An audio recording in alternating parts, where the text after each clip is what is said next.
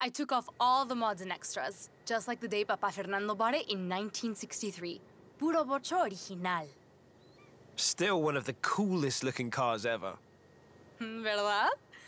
Now, let's take it back. So long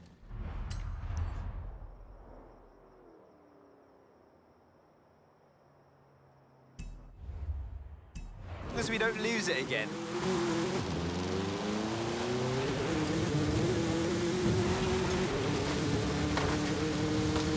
This was wonderful. Not just all the Vocho stunts and races, connecting with mi familia and Papa Fernando. When we're driving this car, it really feels like he's here with us, no? I'm going to hang his picture right next to the one we take so he can always watch over me in el taller. I understand. I really appreciate you sharing this with me. It's nothing, really. I'm sure he'd have liked you too. Vamos. Let's get the photo while we still have the light.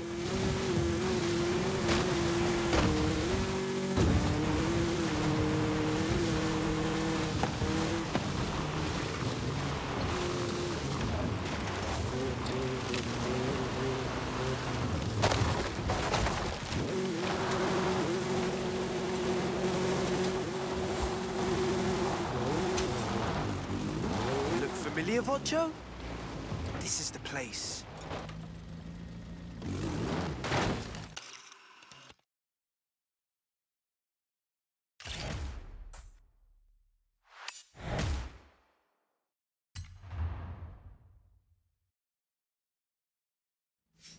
Perfecto.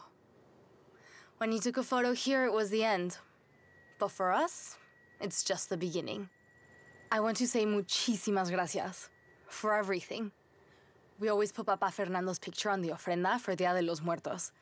This year, I'll have a lot to say to him. Tell him the Vocho is in safe hands. It will be. Abuela Rosa says her papa would want the Vocho to go to a racer just like him.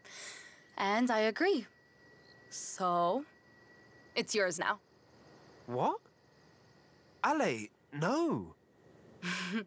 Just promise you'll always bring it back to my taller. Now get out of here. You have a Hall of Fame to enter. That should give Papa Fernando and I time to work on more ideas.